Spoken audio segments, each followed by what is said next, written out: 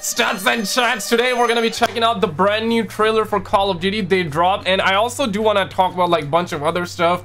They showcase like season 3. They got like King Kong coming. They got that Godzilla coming out very soon. My god, that's actually really dope. Now I do know that some of you will be like, yo Skizzle, there is no way you're gonna like this, man. How dare you? Listen, man, it sounds really good. They got that monkey coming up, right? They got that Godzilla. You remember that chick that goes like cat like that? Not to be racist or anything, but Asian people.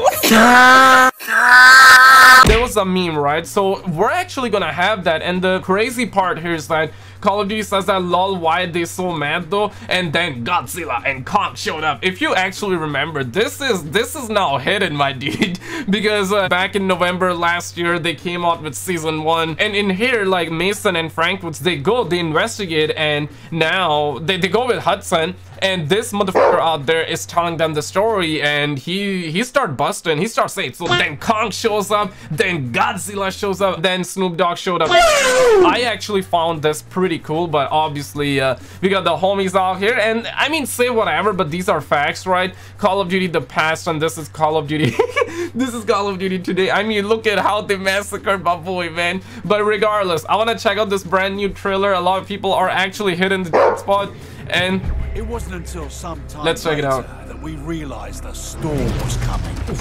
Something far more powerful and fearsome than any. I haven't played in years, dude. There's my boy Monkey. That's my boy Cole. Oh my god, goddamn. Yo, he got kicks, bro. He got kicks, and I'm not sure whether it's a he or a she. You correct me if I'm wrong. I think it's a he, right? And there you go, he beating his chest. That's Twitter streets. Yeah, that's the Twitter. That's the Twitter. That's the Twitter. Where's my boy Godzilla? Yeah, that's Reddit. That's Reddit. Reddit coming in, boys. Reddit. Yo, bro, damn, man. The background music, bro. And there goes Cat. Reminds me of that meme, bro. And there goes God's. Oh my monkey coming down. Monkey coming down. Now listen, man.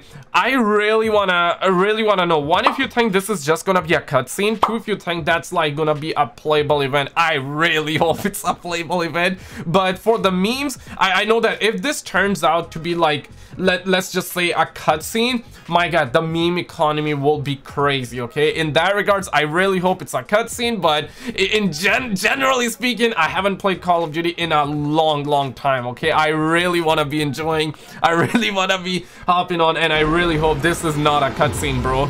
Knowing Call of Duty, I wouldn't be surprised. Nice CG, like that's a good CG, bro. Damn.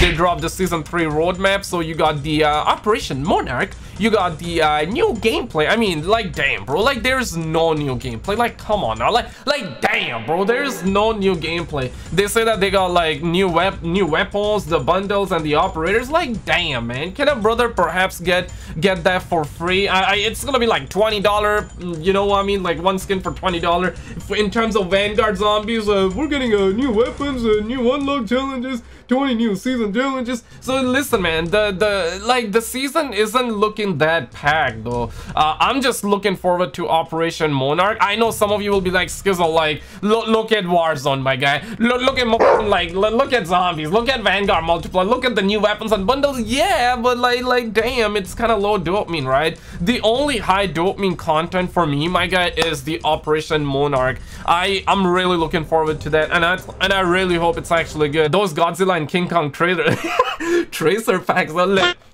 Gentlemen, click on this video on the screen, and I will see you right there.